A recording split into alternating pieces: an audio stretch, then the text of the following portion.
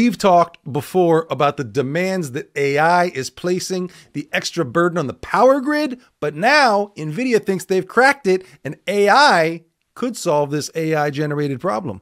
So NVIDIA is out here developing AI-driven solutions to optimize energy distribution, prevent blackouts, and improve grid efficiency. Now, AI workloads are straining electrical infrastructure, and NVIDIA argues that smarter automation can help balance supply and demand. And so we are now a power-limited industry. Our revenues will associate with that. Well, based on that, you want to make sure you have the most energy-efficient compute architecture you can possibly get.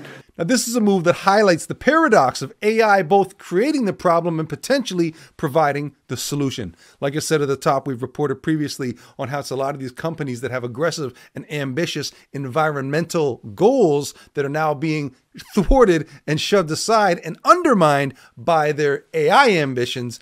Hot story. We're going to cover it all the way, but you can get caught up with it as it stands right now through the links on the WednesdAI page.